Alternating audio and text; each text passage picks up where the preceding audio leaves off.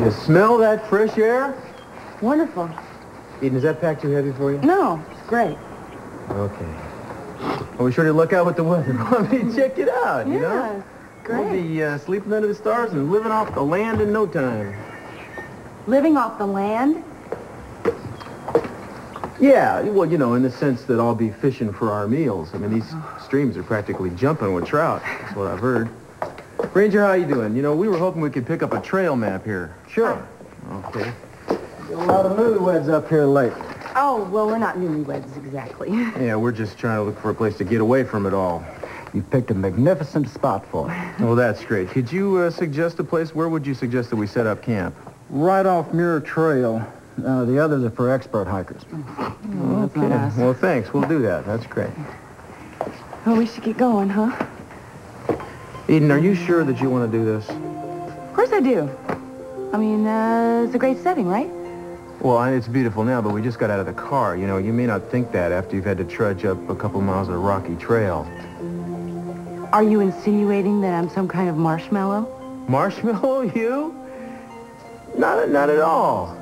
You've been backpacking before, right? Of course I have. When? Plenty of times. Where? In Santa Barbara. And up to that beach in Big Sur. Oh, you mean the time we walked down that hill with that picnic basket?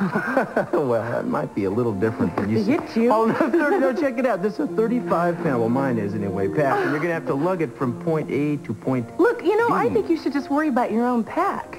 I mean, you don't hear me complaining, do you? And it looks to me as if this is a pretty secluded little area. It's very secluded. Well, if you want to be sleeping in the sleeping bag with me, instead of outside, getting bitten by the bugs and whittling sticks and talking to the blue jays, I would stop calling me a wimp.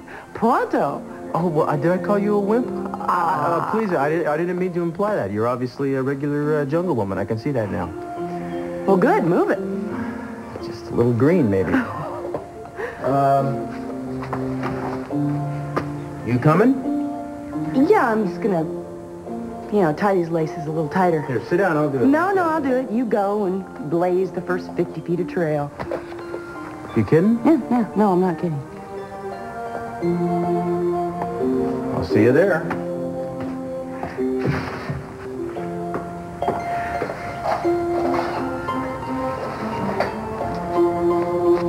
Excuse me. I have a favor to ask of you.